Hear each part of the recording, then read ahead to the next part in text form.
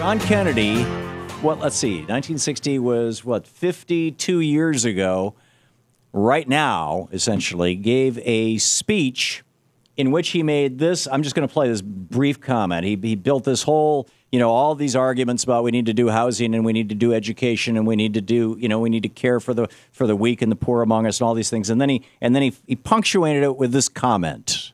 Bigger. I believe for these reasons that liberalism is our best and our only hope in the world today. There you go. That was John Kennedy running for office in 1960, proudly declaring himself as a liberal. When I hear John Kennedy, one of the people I think of is Congresswoman Jan Schakowsky. Congresswoman Schakowsky so ably represents the 9th District of Illinois and holds the values, the traditional values of progressives and liberals so well and does such a marvelous job. She is with us live from the DNC. Congresswoman Schakowsky, and I should say her website is schakowsky.house.gov. It's so great to have you back with us. Thanks for joining us. I'm so flattered. Thank you. I really appreciate your kind words. You are genuinely, I don't say this to, you are genuinely one of the finest people in Congress. So anyhow, let's talk about student loans and rising tuition. This is a real crisis right now.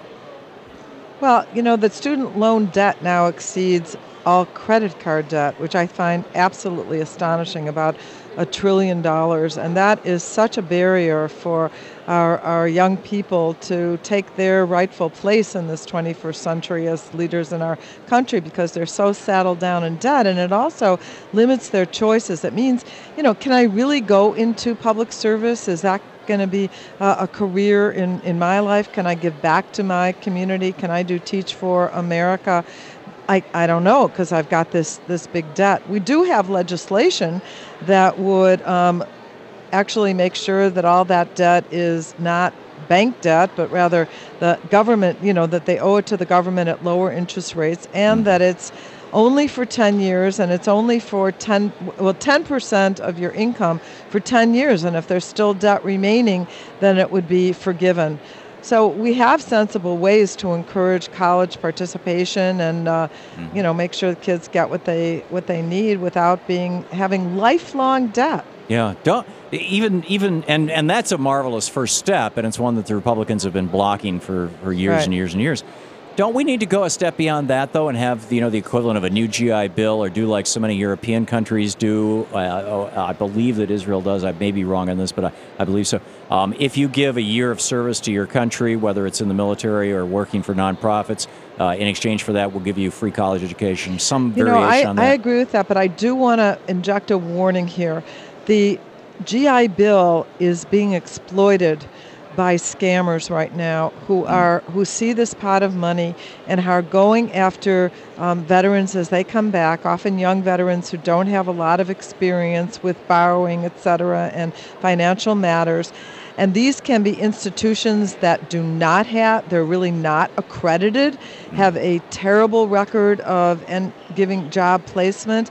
Institutions where very few of the students actually graduate, but they end up not only with losing the money from their GI Bill, but end up with debt on top of that. This is not just a couple, but it's a few. It's many of not many, but it's enough, too many of the for-profit institutions that are absolutely targeting our GIs. So look out for that, veterans. It's really important. Yeah, it is. And that and President Obama did successfully sign legislation stopping some of the payday loan scams that were being hitting veterans so hard, didn't he?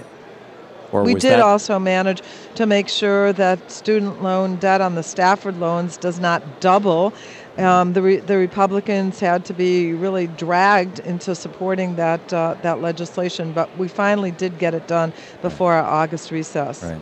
What are your thoughts, Congresswoman Schakowsky, on the DNC so far, on Bill Clinton's speech last night, on any, pick your choice. What have you heard that's really pushed your buttons, that's gotten you really excited? I have to tell you, sitting on that floor through most of the speeches, I just keep thinking, well, this cannot be topped. There's going to, someone's going to underperform, and yet it hasn't happened at all.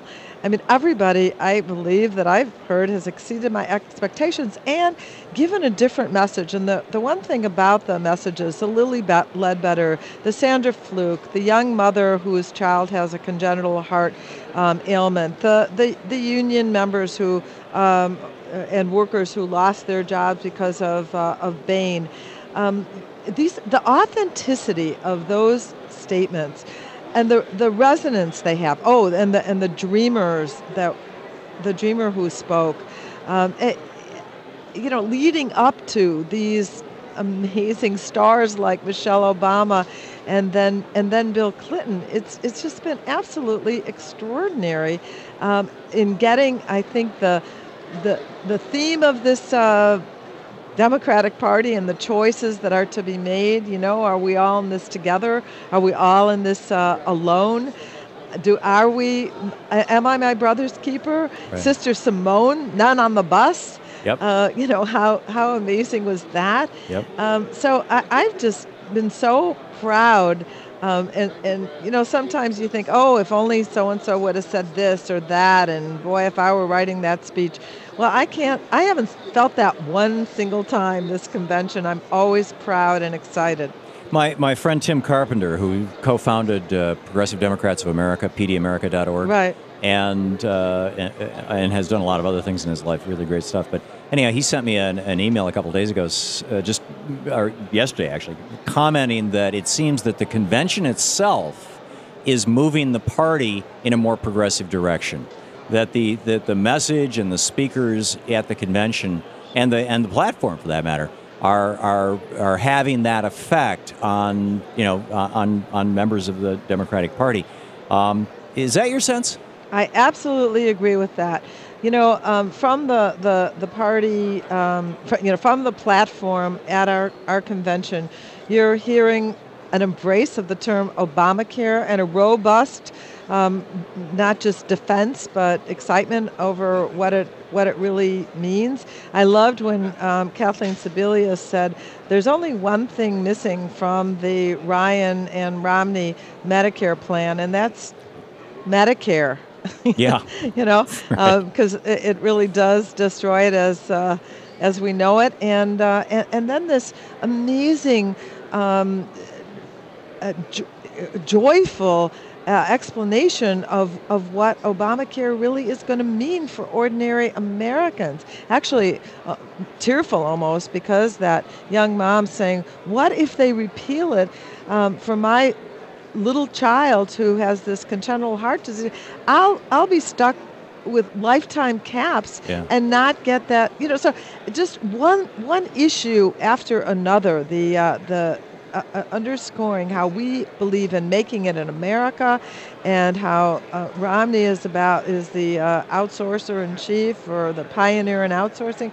I just think the contrast that's been made, but not in a negative and mean and bitter spirit, the kind of thing I heard in Tampa. I went to Tampa, but really in a sense, in a positive and exuberant way. Yeah, that's marvelous. Congresswoman Jan Schakowsky, representing Illinois' 9th District, schakowsky.house.gov. Congresswoman, thank you so much for being with us today. It's always a pleasure. Thanks so much, Tom. Keep up the great work, please.